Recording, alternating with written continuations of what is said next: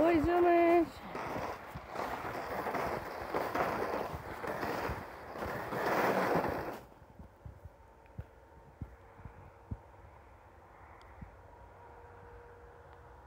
Let's go.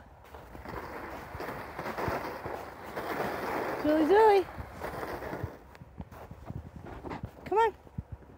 Yoo-hoo! Zooey, Zooey, Zooey, Zooey. Let's go. Come on. Come on. Thank you. Good boy. Got our Christmas sled full of pines. We got our puppy doing his exploration walk.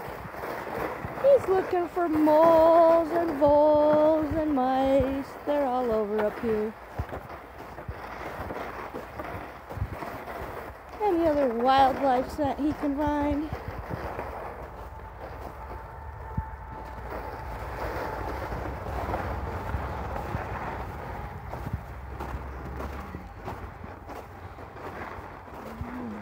Tip to using long lines on a walk.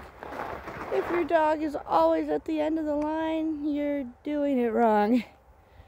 So you need to back up a step, do some games to help keep your dog oriented closer to you.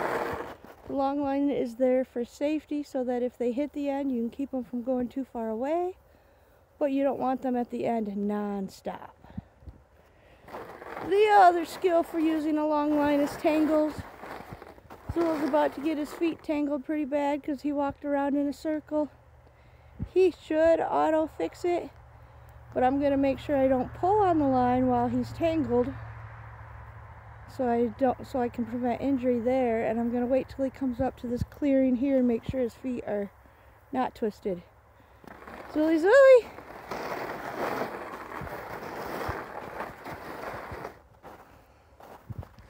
Mister! You're getting sticks.